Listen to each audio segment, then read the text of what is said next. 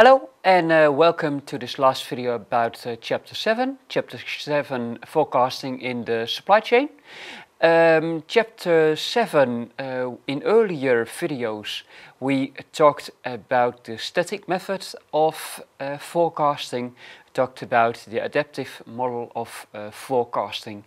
In the adaptive model of forecasting there were 4 different methods we could use. The first one was the moving average.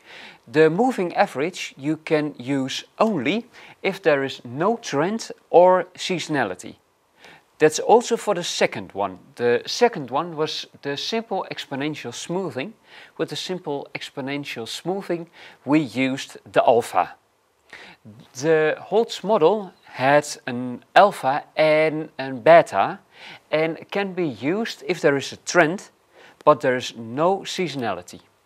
In the second to last video we crossed Winter's model. The Winter's model is with the alpha, the beta and the gamma, and you can use Winter's model when there is also seasonality involved in forecasting the demand in your supply chain. Please recall that you forecast your demand on the basis of the customer. You got the customer on the one hand and the supplier on the other hand of the whole supply chain, and we focus on the customer itself, and we carry that back through the whole supply chain itself. And therefore we use on the static models, and in this case the time series or the adaptive models. But as there are so many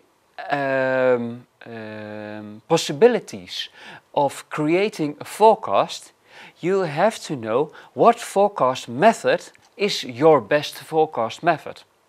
For that we use the measures for forecast error. As there are many measures of forecast error, we will not cross them all. There are a couple of important ones. If you as a manager or the supply chain manager cannot decide on what measure to take, please take the mean square error, the NSE. The mean square error should be minimized when there is no forecast error that has preference over the mean square error. Another important one is the TS, the tracking signal.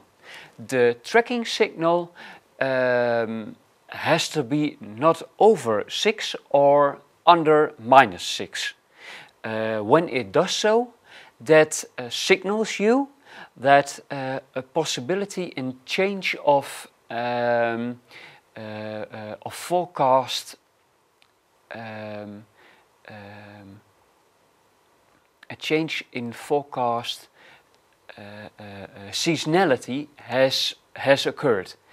So if it's over 6 or under -6, then through the tracking signal you could know what to that you have to change your forecast or your forecast method.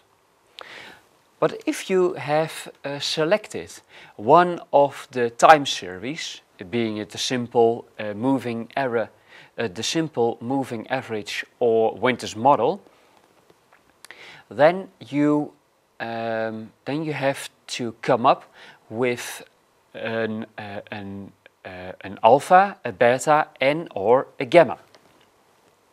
And for that we can use the Excel files that accompany the book Supply Chain Management by Chopra. In the Excel file we would like to reduce the alpha. The alpha itself is now 0.54. And as we try to minimize the mean square error, in this case there is no there is no favorability over others, we use the solver. The Excel files can be found on the electronic learning environment, and this solver will tell us that the constraints of cell B14, being the alpha, this one, has to be the same as or smaller than 1.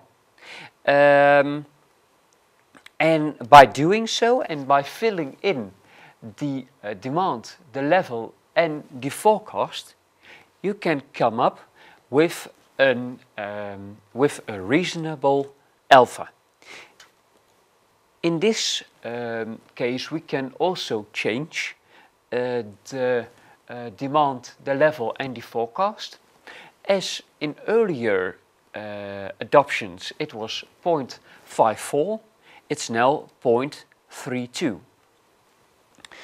Please bear in mind that the alpha and the beta are best to be used when there are 0.2 or smaller than 0.2. When the alpha and the beta are over 0.2, please use that only for a small period of time, and as they will over a longer period of time will increase the variability of your forecast. So alpha and beta same as or smaller than 0.2. That's not true for gamma, as gamma can change over the periodicity. Please refer to the video about Winter's model if you want to know more about the gamma and the do's and the don'ts with the gamma.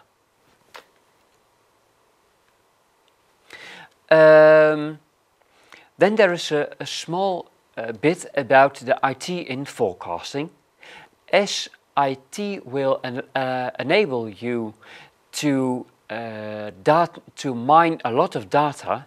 IT will help you with coming up with forecasting. This is also true because with IT systems it's possible to let information flow from the consumer on the one hand to the supplier on the other hand. So there is no distortion in the information flows itself. As with all strategic decisions you take, risk management is also a very important part in forecasting in the supply chain. The risk management itself is, for example, the minimization of forecast errors, but also common factors such as long lead times, large batch sizes, but these are not unique to forecasting in a supply chain itself. And if you want, you can also mitigate the risks you take by increasing responsiveness. For increasing your responsiveness in your supply chain, please refer to Chapter 2 in the book Supply Chain Management of Sunil Chopra. As in Chapter 2, we have crossed responsiveness and implied demand uncertainty very often.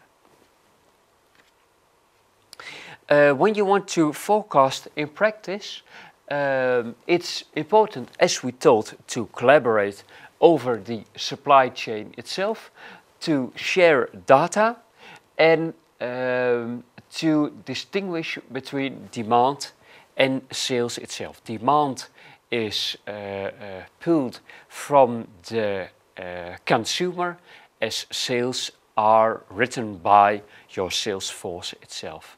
So do you want to do you want to forecast based on your consumer demand, or do you want to focus on the sales of your sales force selling to the ultimate customer? And that will bring us to the very last slide. In the very first video, we crossed the summary of learning objectives. After all these videos, you should be able to come up with an answer to understand the role of forecasting for both an enterprise and the supply chain, identify the components of a demand forecast, forecast demand in the supply chain given historical data using time series methodologies, and the last one, analyze demand forecast to estimate forecast error. If you have any trouble, please contact me. You can contact me through email, you can contact me through Blackboard Collaborate. Thank you so much for watching, and hope to see you again in the coming videos. Thank you.